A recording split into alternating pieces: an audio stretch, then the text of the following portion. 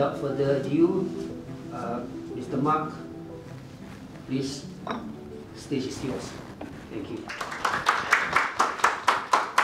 Yes, so hello. Now this talk is probably about 45 minutes, maybe nearer to 1 hour. We'll see how that goes. So not too long, just to keep it very simple. First of all, I'm ex-army, serving in a few countries. Quite a few years ago, in the days of West Germany and these sort of locations, that's how I started work and traveled with them, with the British Army. And then I enjoyed getting lost by myself in places that people don't go to, places like North Korea and Iraq and East Timor, the sort of places where people don't like to go. That's the sort of person I am. I like to go to those places. It's a bit, so it's a nomadic life, but some very interesting places in Uzbekistan and other places. I now live in Kuala Lumpur, where I'm the Director of Operations for East Asia for the British Council. But this is obviously nothing to do with the British Council. This is my hobby of historical research, giving these presentations. And this is the blurb that was written to promote this series of talks. So that's what I'm interested in. And I now like to do that research and write books. This is the first one, specifically about Pangkor Laut and its patients and the journey that they went through. But there are other books coming up, and I'm particularly interested in Malaysia. So these are the 5 parts of the talk, and I'll ask you to remember this date, the 11th of March 1946. Why? This is a key date, and when you hear me say that date again, you'll know that I'm about to finish. Okay? So 11th of March 1946. All right. So reconstructing this map. Now, so I went on holiday there with my family, and they showed me an old dam, the Pangkor Laut guides, and they said nobody knows who built it or why. So I went home and started to find out who built it and why they built it. And I very quickly found that it was a settlement for leprosy patients. But still, I thought there must be a document that actually said, build the settlement on Pangkor Laut. There must be an official document. There must be a set of instructions on how to do it. And it was really difficult to find. Most of the world was in lockdown, but must be a document. None of the national archives have got it. And then I found it. It was published in 1893, and I found it at Manchester University in England. And it was a report of the committee which was set up by Swettenham. He wanted a committee to look at the particular challenge of leprosy in Perak. And it was published on this date. So he put a committee together, said, what is the challenge with leprosy in Perak, and what is the solution? And this document is really interesting. And I may even try to put it as an annex to my book. This I've managed to retrieve from a library in Manchester University in the UK. It is still the only place in the world I can find it.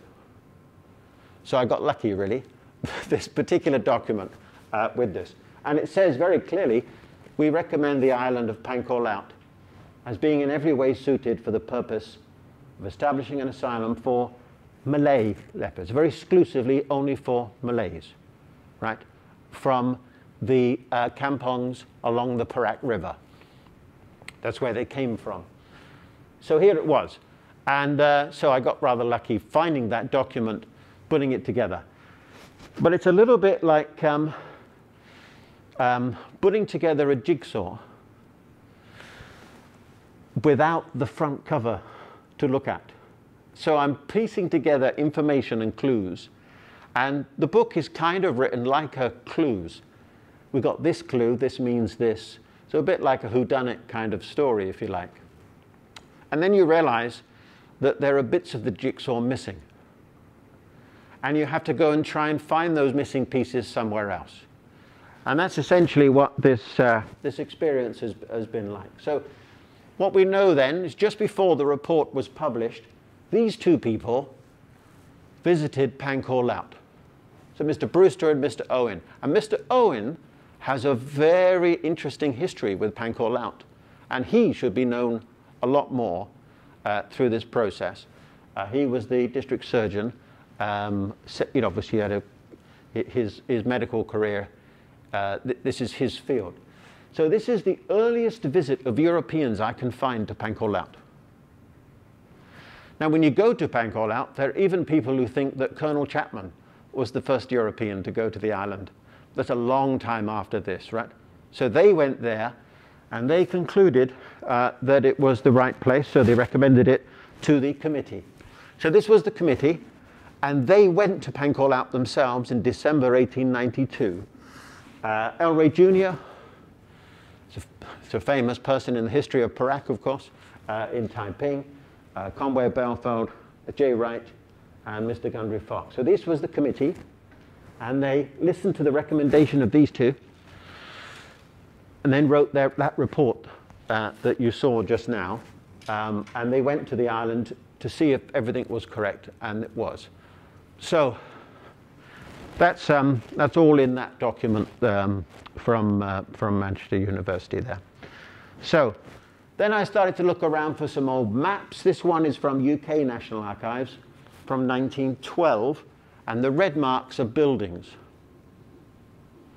Right, so this, if you've been to Pangkor Laut now, the jetty is here. This is the main part.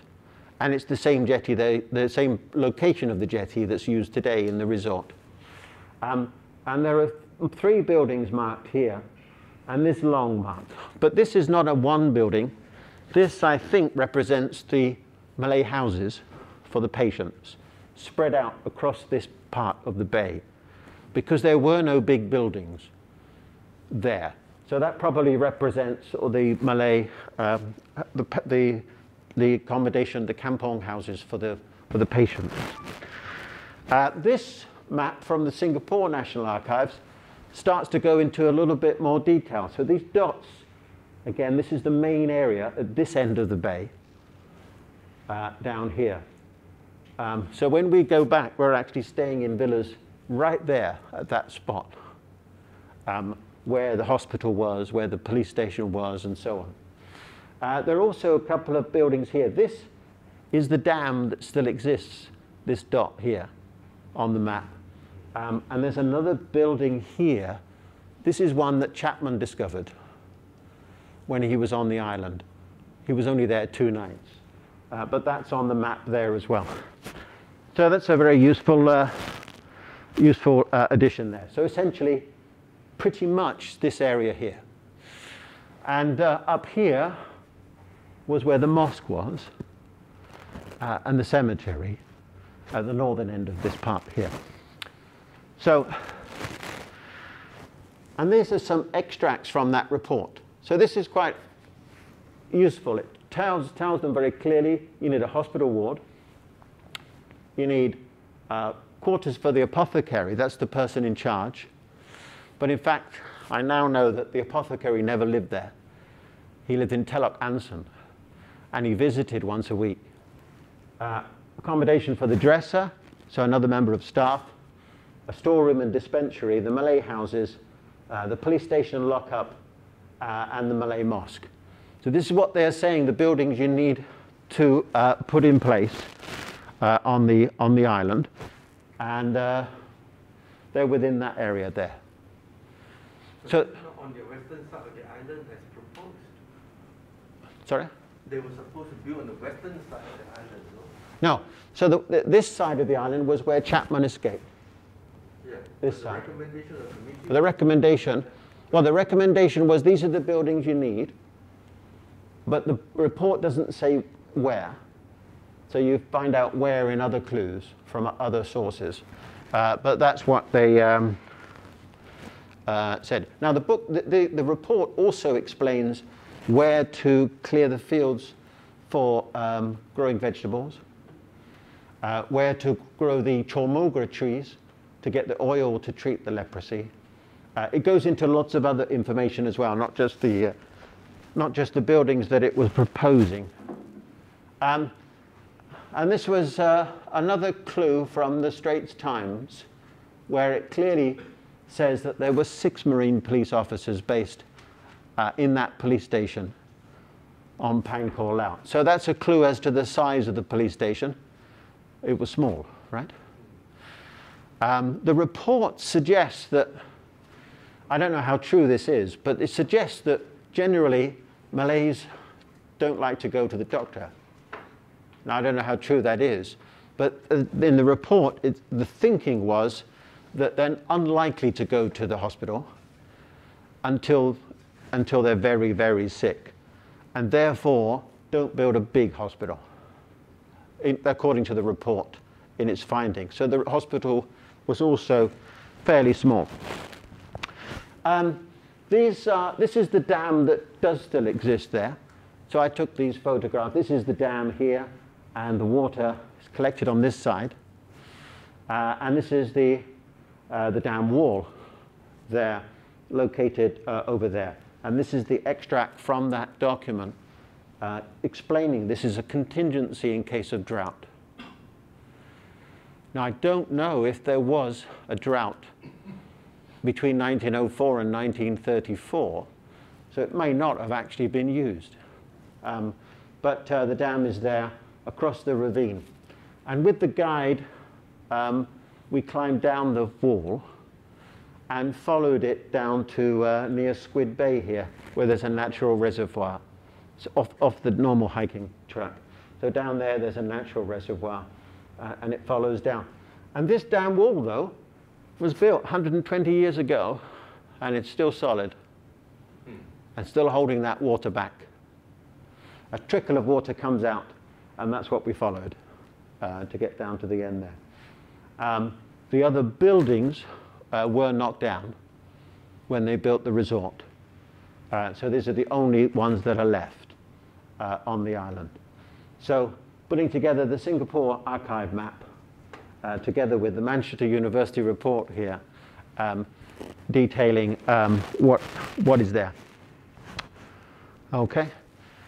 So now, there's more. This is just an extract from the report, but it starts to name the actual mukims along the Perak River where the patients were identified and by which apothecaries and so on. There's more than this, but there's really quite a large amount of detail knowing exactly which mukims they came from several miles either side of the Perak River.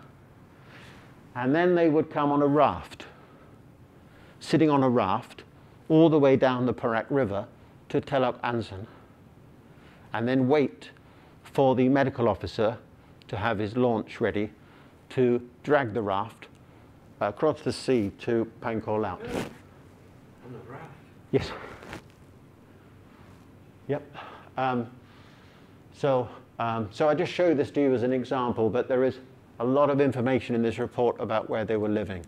So that documentation took 2 years, from 1891 to 1893, to put that information together.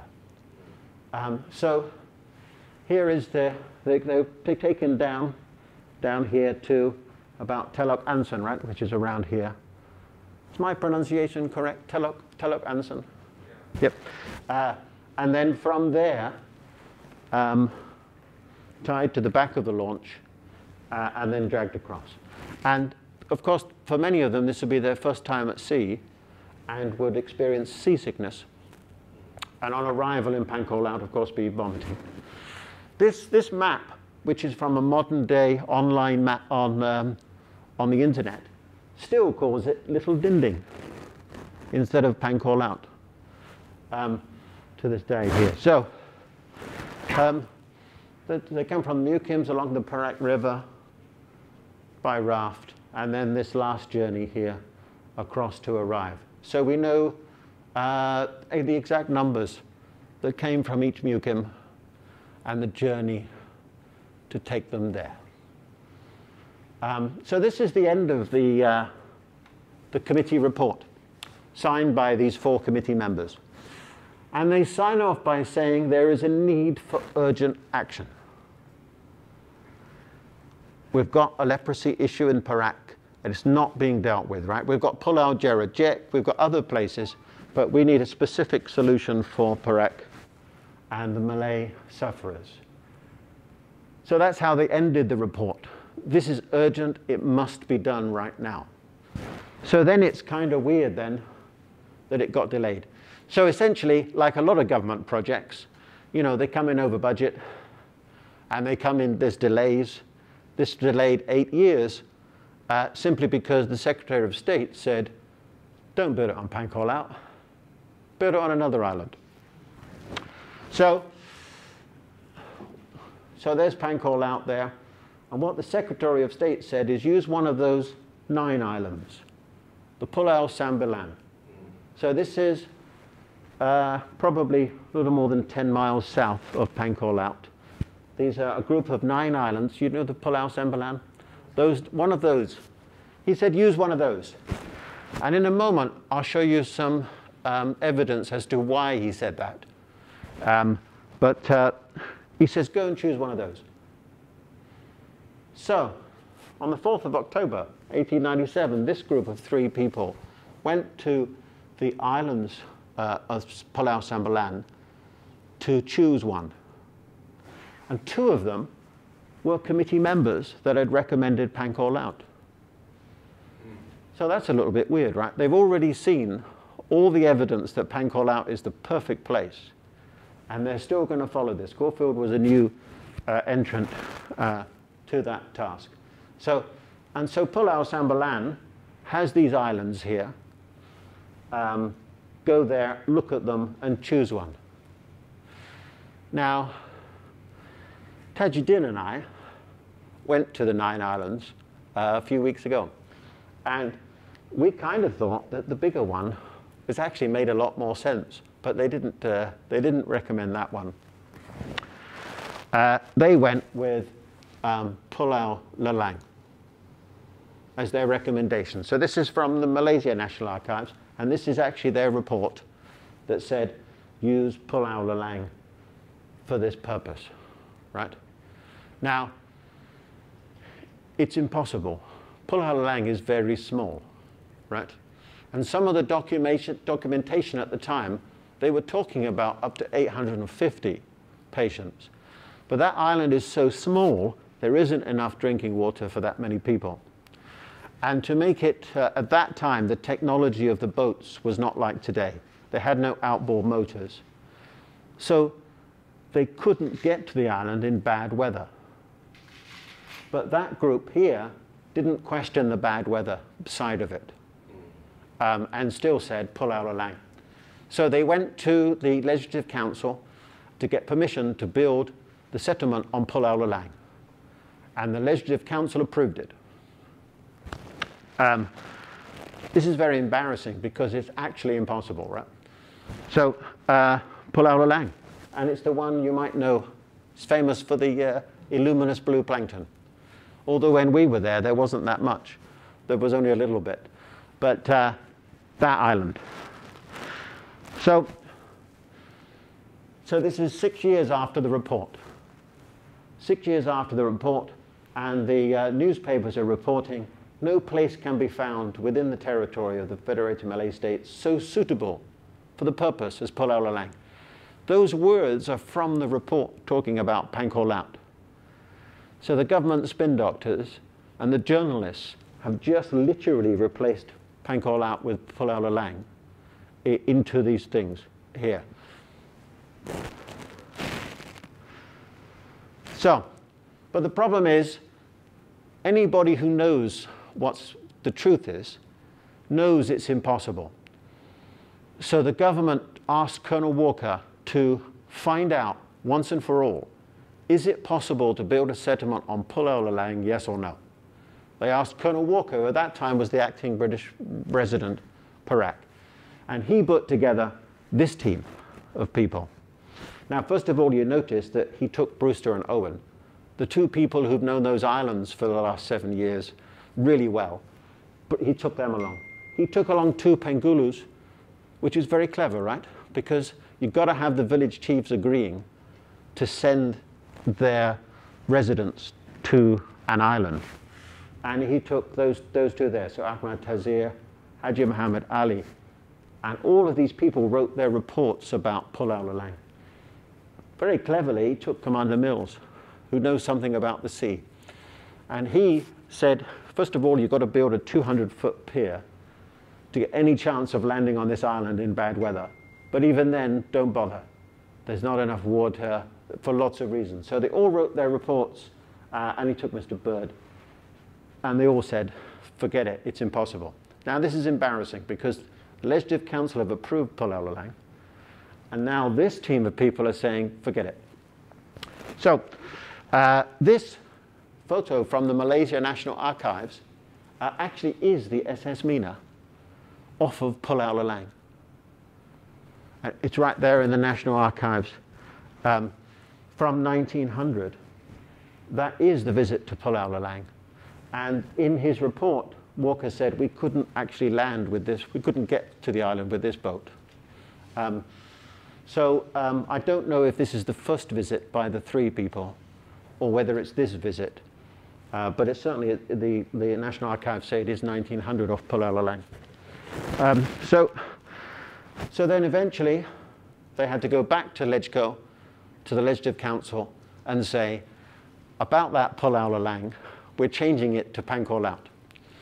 And the Legislative Council, to avoid further embarrassment, they didn't say yes. They said, we approve any island other than Pulau Lalang, just to avoid them keep coming back again and again, thinking they may mess up again. So then the Secretary of its approval to use Pangkor Laut in place of Pulau Lalang. And all these documents are in the National Archive. There's a lot of information around about this. So this explains a little bit about why this whole mess up happened. So this is Treacher, who's saying that it was originally supposed, erroneously, that Pulau Lalang was not British territory. That's a very complicated sentence. But what he's saying is, we don't want to put the settlement on a British island. We think that Pulau Sambalan is not British. But it turns out we're wrong. It is British. It's a pretty lame excuse, really, for such a large mess up. And then you find from Colonel Walker that they actually had built 6 houses already on Pulau Lalang and begun the quarters of the apothecary. Now that's interesting, and that's why Tajuddin and I went to Pulau Lalang a couple of weeks ago. I know the site where those 6 houses were, so we went to the site to see if there's anything remaining. There it is. So this is the shape of Pulau Lalang, and I do know that they were here, a walk up from the bottom of this beach in this area here. So we went there to have a look. This is not the site. This is at the top of the hill on Pulau Lalang. This is our man here, Mr. Tajuddin. This is Justin, who's from YTL. He's their senior naturalist and conservationist, coming along with us, because he is an expert conservationist and understands what to look for. So when we went into the site where the 6 houses were, he could tell us which trees were not from the island and were brought in. They were fruit trees. He could tell us the rocks, which ones had minerals, minerals that are not on that island, and therefore were brought in to build that small dam there. So he could confirm that there was a site there. But unfortunately, in the jungle there, it's very thick mud. So we need to go back with long rubber boots to get through that mud to explore the site further. But that's quite interesting. And then Perak States were there with us, the rangers were with us through the whole thing. But essentially, it's through there. And we couldn't get all the way through because of the mud, but there needs to be another trip. And Justin is talking about probably 4 or 5 days to really get through there. And the rangers from the Perak State Park are forging a footpath around to help us with that endeavor. So that's quite interesting. So there might be some conservation, as I was mentioning earlier, around that. So those houses were built but never lived in. Okay, good. So Pangkor Laut itself, what do we know? Well, we know that in the beginning they were not allowed to have boats because they thought they would escape. Right? It's about putting them on the island and keeping them away from society, right? Until they fall in love with the island, and at that point they can have fishing boats and go fishing, because they felt that then they wouldn't try to escape, right? But in the beginning they weren't allowed to do that fishing. We know that the first arrivals were on the 29th of February, 1904. We also know that the person who wrote this was not very good at mathematics, right? Because it says there were 18 in the first arrival. That's 15 adults and 4 children, which is 19, isn't it? Is that 19? The only thing I can think, he was including the non-leprous husband of one of them in that. But anyway, it's a kind of weird sort of numbers there. But so the Malaysia National Archives have the documented first arrival into the settlement on Pangkor Laut. We also know that the state surgeon was there to meet them. So Mr. Owen has a really interesting part to play. So he was the first to visit the island and recommend it with Mr. Brewster. He was part of the group that kicked out the idea of Pulau Lalang. And here he is back here to help the first arrivals, to give them their blankets and take them to their kampong houses. So he's quite a interesting role to play within this. We know that now the promoted governor visited the island. Sorry about the quality of this article, I'm trying to get a better one. But he visited in 1905, and what it does talk about trying to improve their lives, even back as early as that, trying to make the lives better for the patients. We know that in 1906, at least, there were 37 patients on the island. We also know from here that they then had a problem getting more. So there was a delegation of Penggulus from along the Perak River that went to the island as a part of a marketing effort to convince them to send more. So this delegation took place to Pangkor Laut. We've got lots of documents here. This is from Malaysia National Archives giving us some of the names of the patients that were sent there. So that's quite interesting. Have you heard of Joshua? So Joshua is quite a famous leprosy sufferer himself, who documented a lot of very useful information in 1983. Put this together. So 1926 was a year of improvement, significant improvement for the lives of the patients, not just at Pangkor Laut, but in Jerajek and around the country, right? And it all started when Dr. Travers went to Singapore and presented 3 years earlier about focusing on their life, improving their life for them, not focusing on being an inmate, but rather focusing on being a patient and improving their life.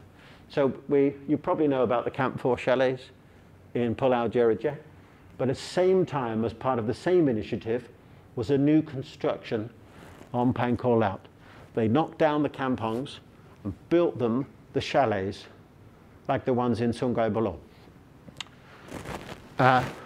So that's quite interesting. So, and he talks about those one-room chalets. So this photo I took in Sungai Buloh, but that's what they would have looked like on Pangkor Laut. And they moved in the following year, in 1927. So that was a good year for them. And interestingly, Joshua talks about a Brazilian visitor called Dr. de Souza Araújo, who was a very famous leprosy doctor in the world. And he was funded by the Rockefeller Foundation in New York to visit 40 countries, 40 countries. And he wrote a great book, which I'll show you in a moment, called Leprosy Survey in 40 Countries. And one of them was the Federated Malay States. But I first heard about it in Joshua's book. So he visited Pulau Tengah, which is an old local name for Pangkor Laut, to the settlement.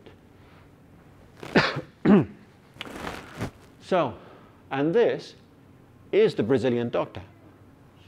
This is Dr. Araújo, de Souza Araújo, and he wrote his great book there. Very difficult to get a copy of this book. First of all, it's written in Portuguese, right? From Brazil. But I, during lockdown, contacted this wonderful library in Sao Paulo, which is, as you can see, it's Hansen's disease library. Hansen's disease is leprosy, right? And they scanned it for me, and the Federated Malay States chapter. And here he talks about Pangkor Laut going into it. So he visited Pangkor Laut in January 1926. So that's really, really useful information. Joshua talks about, he starts to give some data here. You can see this is Sungai Buloh settlement. This is another Kuala Lumpur asylum. There's another one. And Pulau Pangkor Laut. But what I thought was interesting here, number 5, absconded. So you look how many absconded from Pulau Pangkor Laut, and it's 0.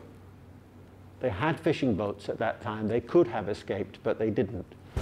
But 1933 in Sungai Buloh, 52 absconded. And 1932, the year before, 74 absconded from Sungai Buloh.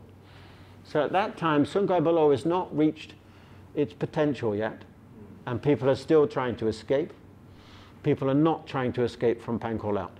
Even though they had the boats, they could have done so. But there's lots of data around. I just thought I'd show you that one from Joshua. So Joshua talks about the movement of the patients from Pangkor Laut and the other places as well to Sungai Buloh. Now this made perfect sense.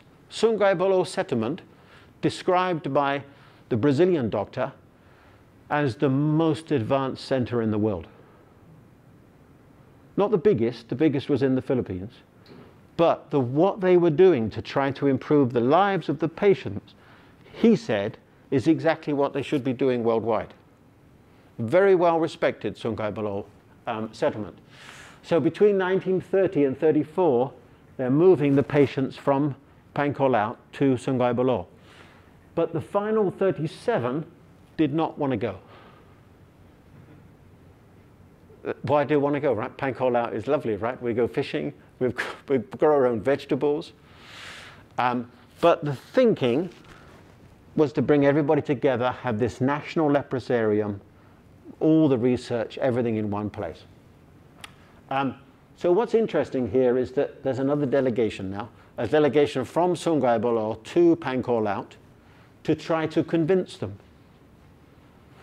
And they talk about a superstition about a veritable epidemic of deaths. And that is very relevant because it's true. This idea that there would be a large number of deaths really happened. It just didn't happen on Pangkor Laut. It happened in Sungai Buloh. So they were correct with this premonition, but they actually took them to the place where it happened, which is quite interesting, actually, when you think about it. And we'll come on to that in a moment. So 14 went 1933, final 37. So 51 Pangkor Laut patients now moved to Sungai Buloh. And now we're going to follow the story of those 51 at Sungai Buloh. So what do we know? We know that it's not just today that people haven't heard of a settlement on Pangkor Laut. At that time, as you can see from this document from the Malaysia National Archives, there were lots of people who didn't know that there was a settlement on Pangkor Laut, and they were sending Malay patients to Sungai Buloh, and Sungai Buloh was saying, got another one, send them to Pangkor Laut, where they should have gone, because that's where Malay patients go. So it's not just today that people don't know, it's even at that time. And this particular writer talks about them as bad hats, which is not a very nice thing to say. But essentially, these Pangkor Laut patients arrive in Sungai Buloh and asked to go back to Pangkor Laut, which is why the book is called Going Back. People want to go back to Pangkor Laut. So they cause trouble at Pangkor Laut. And he doesn't know that there is a police station and lockup on Pangkor Laut, because he thinks they should have been stayed in that lockup. But instead, they've been put in the lockup at Sungai Buloh, which still exists today. The lockup at Sungai Buloh. It's got a different purpose now. But there's lots of documents like this which portray a real challenge, right? So even though they're put there, not everybody there wants them there. It's quite difficult. So, Pangkor Laut leper settlement closed in 1934. Also in 1934, the colony of Dindings is given back to the Sultan of Perak. And I have the document from the UK Parliamentary Archives formally giving that colony to the Sultan of Perak. So why, 1 year later, is the newspaper saying that the Pangkor Laut settlement is reopening? In 1935. The newspapers are reporting that Pangkor Laut settlements will reopen shortly. And that is odd. And it was confirmed by the UK Parliamentary Archives, where I retrieved this document, which is the Pulau Pangkor Laut Settlement Ordinance, saying they can continue. So from a historical perspective, that's interesting, right? So they can continue. You know, it made perfect sense to send everybody to Sungai Buloh. But as you'll find out, that veritable epidemic of deaths really happened. You know, so hindsight is a wonderful thing, right?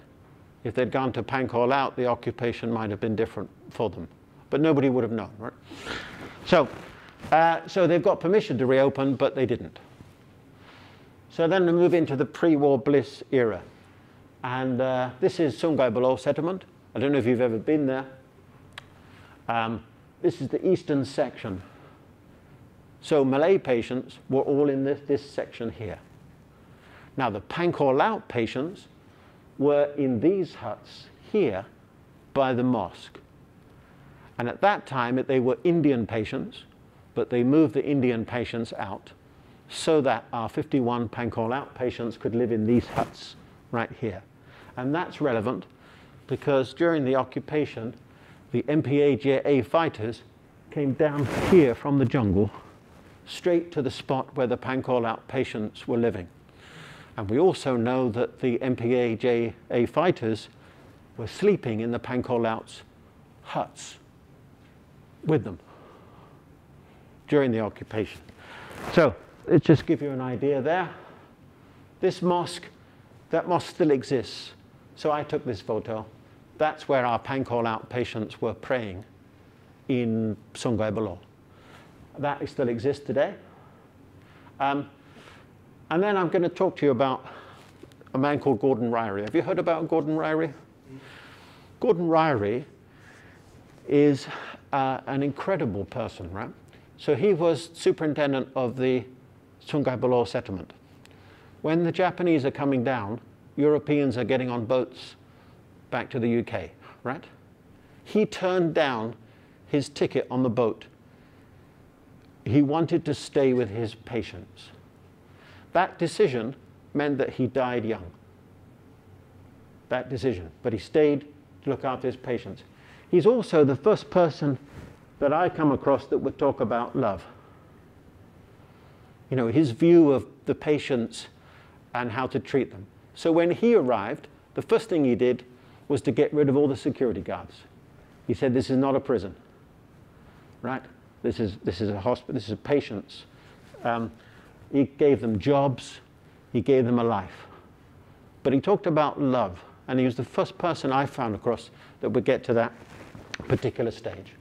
So, this is a note from his obituary talking about what he did at Sungai Buloh. So this obviously is for all the patients at Sungai Buloh, not just our 51 Pangkor Laut patients, but it's still relevant to the story. So we know that he tended the worst patients himself, changed their bandages, did it himself. We know that he gave the patients jobs, gave them a life. He also, at that time, Sungai Buloh settlement had its own money, printed money, because people were scared of catching leprosy from the paper. He did the research to prove that that was rubbish, so that they could use real money. But again, it's this attempt to treat them as people. There's the sports clubs, everything. His wife taught in the school. The school is still there in Sungai Buloh settlement. They had sports days. They had a this is the height of the story, the happiest part of the story, very much so. And as it says here, often the ones that were cured at that stage would say, can we stay? Right? So you can see now at this stage, at least, you'd be thinking that for the Pangkor Laut patients, this is a good place to be. Right? And then along came the war. So that now Gordon Ryrie has refused the ship. He's staying here with his patients. And what he did is quite remarkable. And this is from Joshua's book. He scared the Japanese. He knew that they had a leprosy problem in Japan, and he figured that the Japanese military commanders would be scared. So he took them on a tour. So in that first week of Kuala Lumpur in occupation, there's chaos, right? Nobody knows what's happening. Gordon Ryrie is thinking ahead. He wants to scare them so that they don't come back. So he took them to see the worst patients deliberately. Then he took them into a room to decontaminate them for longer than might even be necessary to scare them. And he really scared them. That's incredible, isn't it, in itself? At that moment, how many people are that clear thinking? Gave them some drugs, let them go, right? And then and they left it alone. In fact, the Japanese left it alone for 2 years. Right? We'll come on to that in a moment. So he does that. Unfortunately, he was so good at scaring the Japanese, the MPAJA realized the settlement would be a good place for them. Because if there's no Japanese, the fighters from the MPAJA can live in the settlement. And so they did. So Gordon Ryrie did such a good job that the MPAJA moved in. And they moved in to those chalets in the east section, around by the mosque there, where our 51 Pangkor Laut patients are. So this is quite an interesting time. And Joshua talks about how the fighters would often pretend to be patients, wrapping their hands in bandages, these sorts of things. He talks about times when the MPAJ fighters would get injured in a battle somewhere. They'd go into Sungai Buloh settlement, put a gun to the British doctor's head, take him into the jungle, make him save the life of their fighter, and bring that British doctor back in the morning. So there's a lot of activity going on around here, right? But we also know that they were then sleeping in those huts. So here we are. So we've got Ryrie's brilliant decoy going on over here, and we've got lots of interesting activity around here, where our patients are living. So now, Gordon Ryrie wrote an article after the war about Sungai Buloh settlement under Japanese occupation. And what he says very clearly is that the Japanese threatened to machine gun all of them every week. Right? They're threatening to machine, or he says, bomb out every week. But they didn't do it. So before the war, the British had a system where each state would pay money for the upkeep of Sungai Buloh. So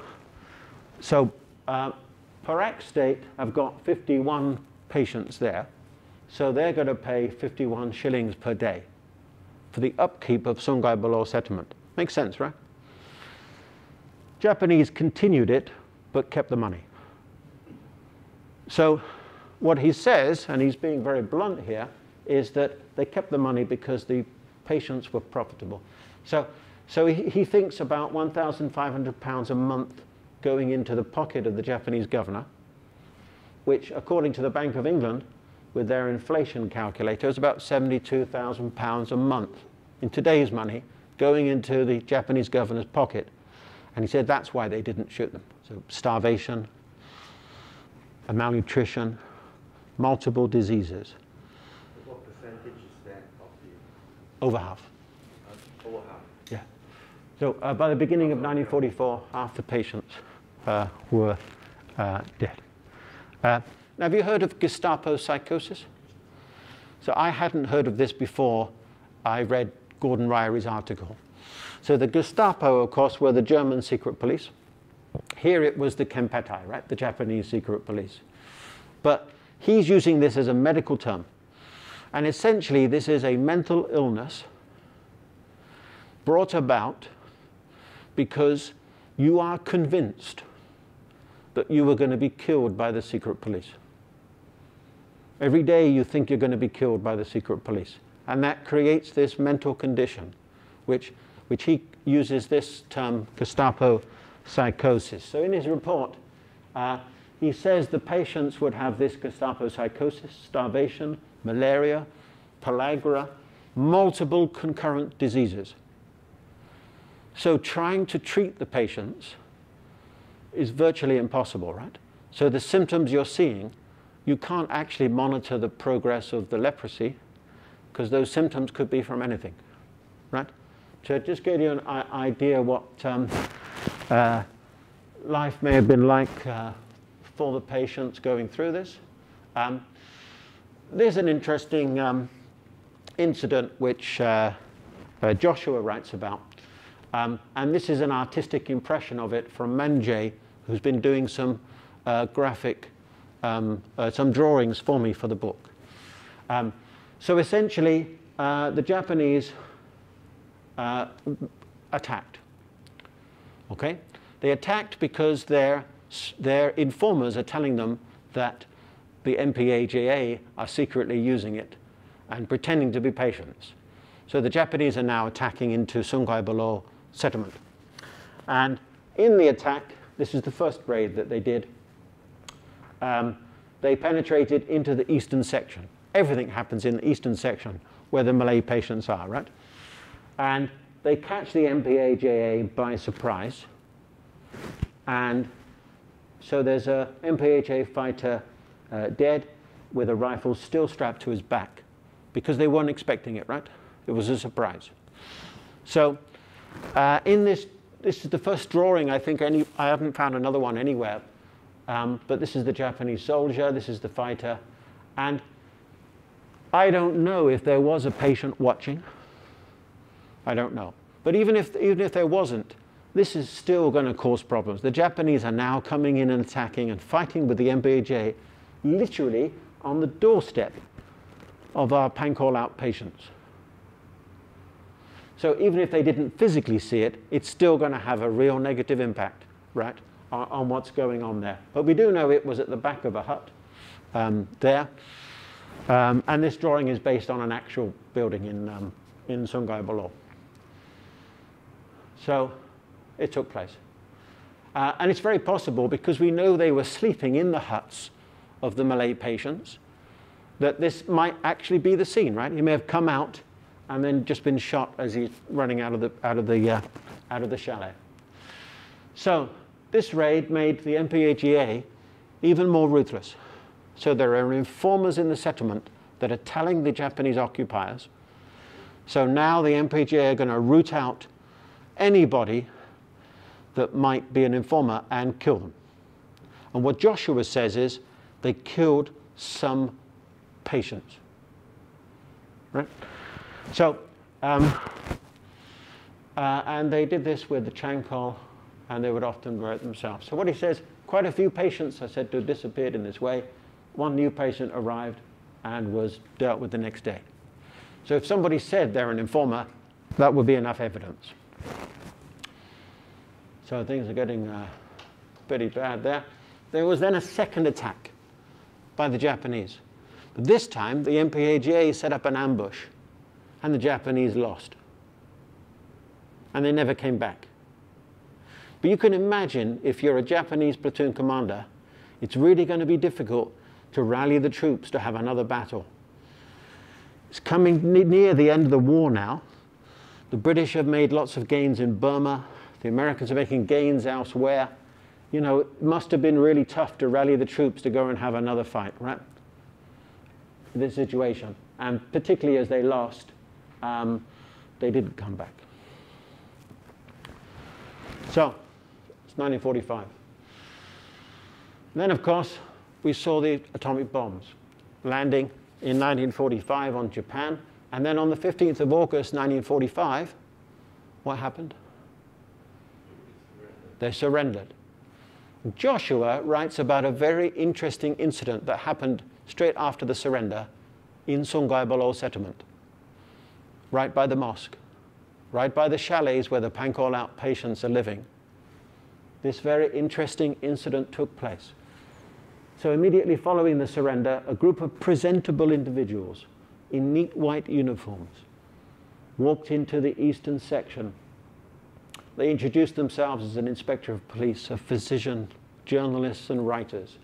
They'd just come out of the jungle and they were walking to Kuala Lumpur. The war was over. That's an interesting incident, isn't it?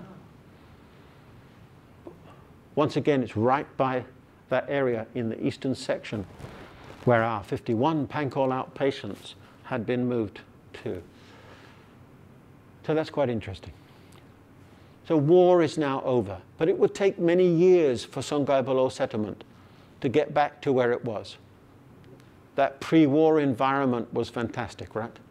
It's going to take many years to get to that point.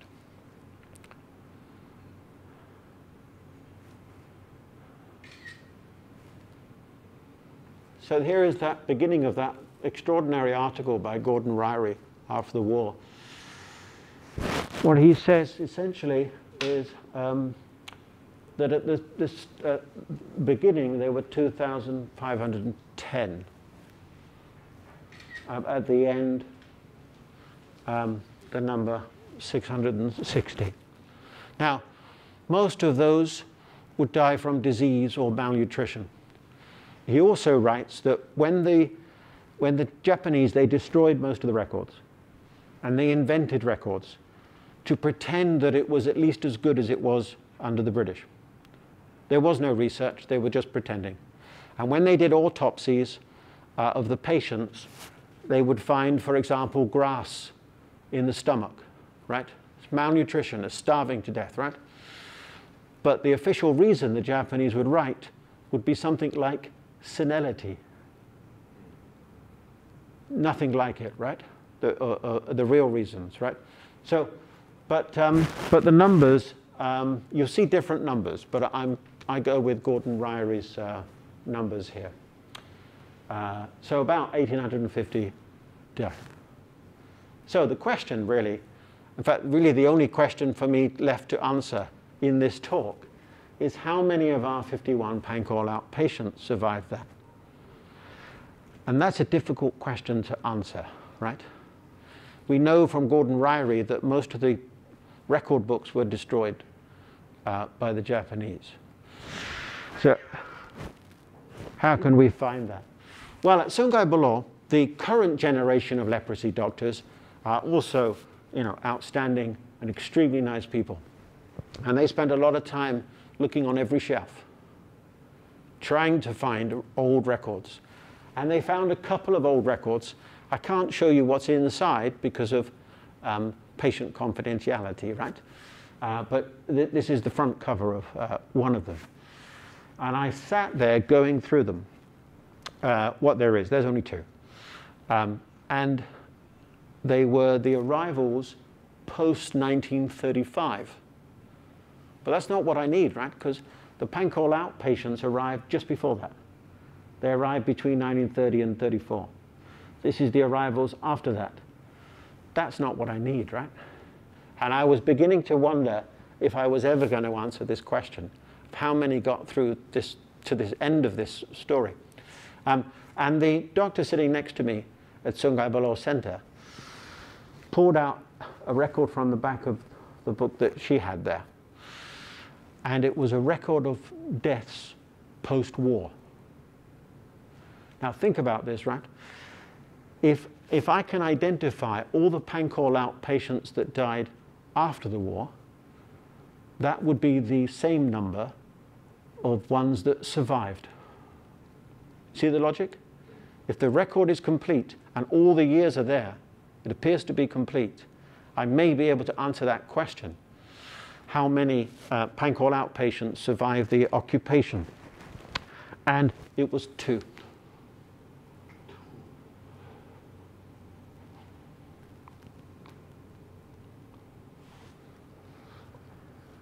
Of the 51, right? So these are initials. I can't give you their full name, but I'm told I can give the initials. So they are Malay patients, last place of residence, Pangkor Laut. This one died 1945 from cerebral malaria. So this cause of death would be accurate, right? This is after the occupation. That's only a couple of months after the ceasefire, right? That's only December. And this patient who died on that date I showed you at the beginning, the 11th of March, 1946 was the date I showed you at the beginning of this talk. And he died from pulmonary tuberculosis.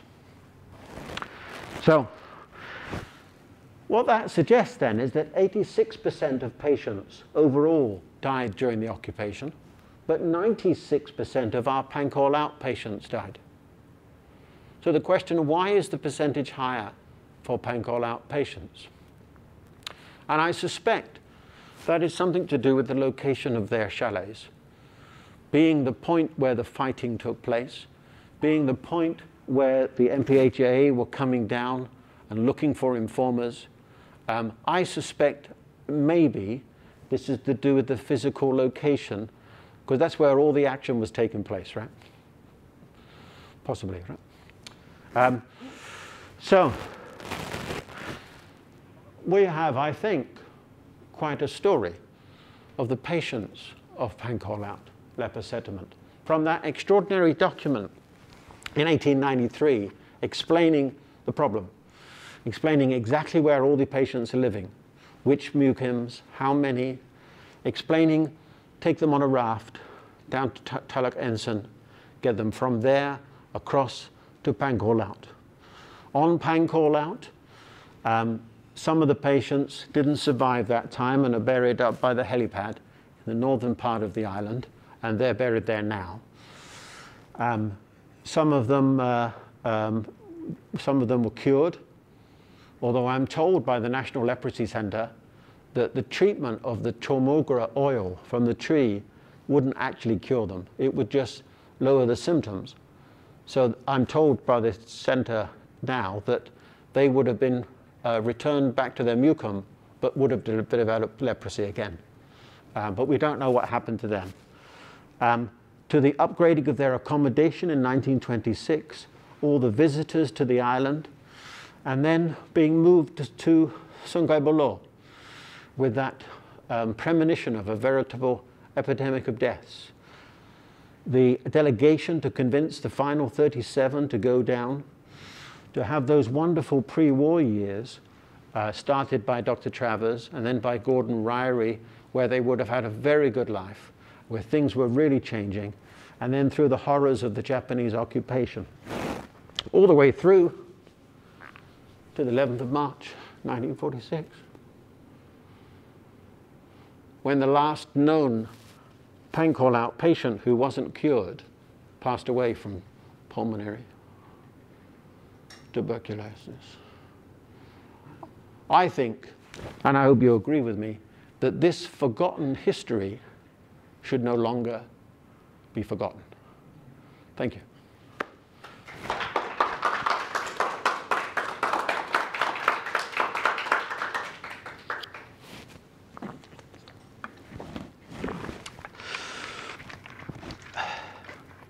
There we are. So I think it's quite a story. Actually, I'll just show you one more little thing here, because I know that Tajuddin hasn't seen this. This from an obituary about Gordon Ryrie, right? He refused to get on the boat, stayed with his patients. Then, before the first Japanese attack, he was interned in Singapore and got very sick, very, very sick. But instead of, and then when, at the end of the war, he was offered a boat from Singapore back to UK. Instead, he walked. That's a long walk, right, to Sungai Buloh to see his patients. That's quite something. Huh? He was an internment camp in Singapore. Yeah, when he's very, very sick. That's incredible, huh? Yeah. What a character. I just thought I'd throw that thing in there. It's one of the things in the epilogue of the book, things that, that went on after that. Anyway, there we go. Thank you. Thank you.